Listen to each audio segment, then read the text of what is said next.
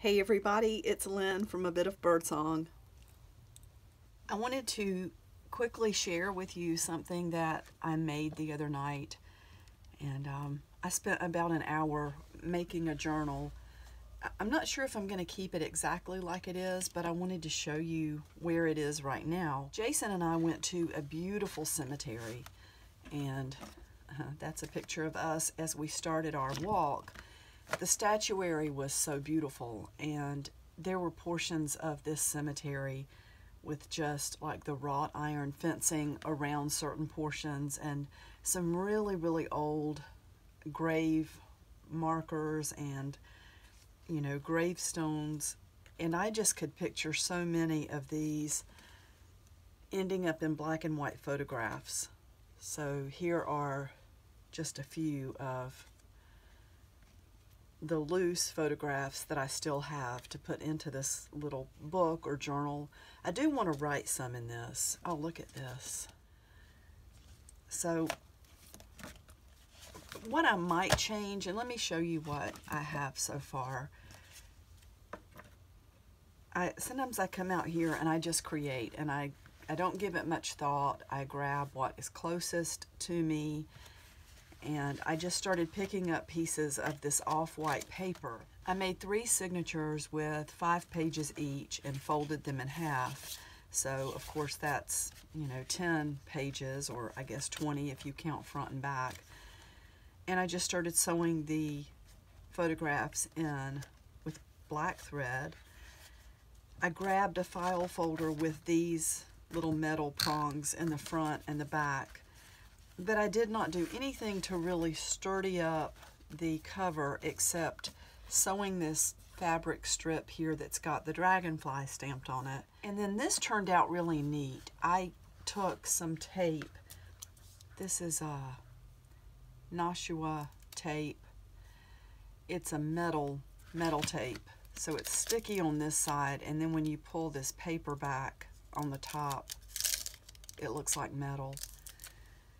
And I put some alcohol ink on that and just painted that around, and then used a cloth to take some of the excess up because it was wanting to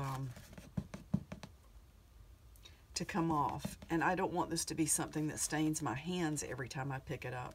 I think that has calmed down though, and I know I'm going to put some sort of image on the front, probably one of these that I just, oh my gosh, they're so beautiful. That's really pretty. I might do that, and I might get some of my photo corners.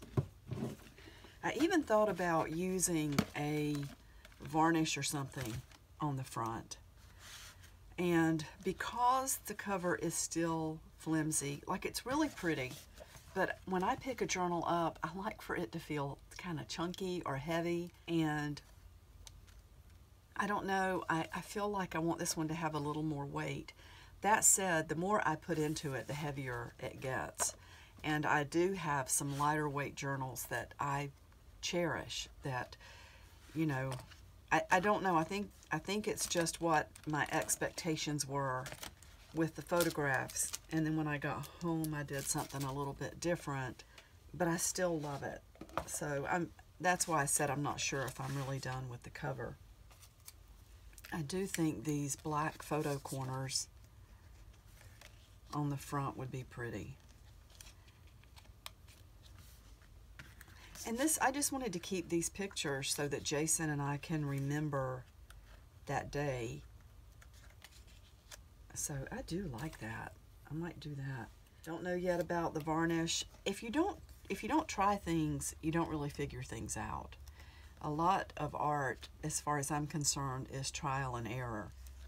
And, putting the alcohol ink on here definitely gave that very old look. I do like that. It's kind of steampunk or industrial. So I do like this. I think that's what I'm going to do with the front. Not sure if I will put anything else behind it because I like the way this looks. One of the things I thought about doing was taking the signatures out and putting something on the inside to make this a little bit heavier. I thought about painting the inside with acrylic paint, which is probably what I'm going to end up doing. I'm going to lift these out of the way, and that way these little metal clasps or prongs will still be available, but it's going to make this a little bit sturdier, and it's going to give it some texture. I have space to put more photographs in. Oh, and around the edges. So let's just look at some of the pages. I had a piece of lace that came from the scrap exchange from one of the barrels, and I just cut it up into pieces and sewed little bits and pieces with different photographs. Yeah, I just stood up. I really hope you can see the pictures. They're printed on glossy paper, so I don't want to lose the images as I'm going through here. This paint is watercolor paint that has a shimmer to it. And the first time, well, I knew I wanted to put some paint in here to give the pages some, you know, some texture and some more layers.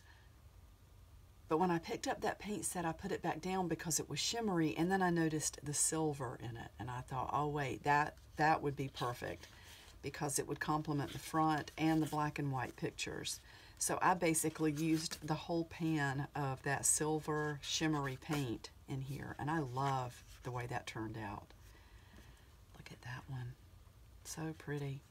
I have to go to work this morning, but it just does me so much good to come out here, even if it's only for 10 minutes, and just sit in the quiet of my workshop and look at a few things and maybe think about a few things. Some of these, it might be hard for you to tell what's going on, and I do love the way some of the paint splatters have gotten over on some of the pictures. I tried not to let the bulk of the pictures get any paint on the front. There's a gravestone back here, and then this was a really pretty branch coming down with blossoms on it. I love the way you can see those in front of the marker. And then I have, you know, blank space where I can write or add more of these photographs. I think I'm going to go back and add more photographs. It looks like a couple of pages are sticking a little bit. Look at that. I love the color there. I think I did switch over. That looks like a little bit different color. I switched over to sort of a, it looked brown in the pan, and then once I started putting it on the page, it had almost a lavender look. That's pretty, and you can tell some moisture got into the center of that. That one as well. I love that picture, but you can see where the color of the photograph faded. You know, it almost looks like she has tattoo sleeves. But it's the old stone. I mean, these are absolutely beautiful in person. The entire cemetery is gorgeous. There is a section that is it's Hebrew, and it's maintained by one of the, what do you call it? One of the Jewish, by one of the synagogues, I believe. It's a beautiful part of the cemetery, and of course we didn't go inside the fencing that was all around it, but just beautiful. And even though there are parts of the cemetery that kind of go off into the woods, or you know, there might be some areas that look like they need a little bit of attention, I love when a cemetery is well maintained, and this one is. It's really, really pretty. I'll have to go back and get the name of everything and include that. My hope really soon is to get a new image zine up for October, and I know we're here at October 2nd. I haven't done it, but you all know that I've changed jobs.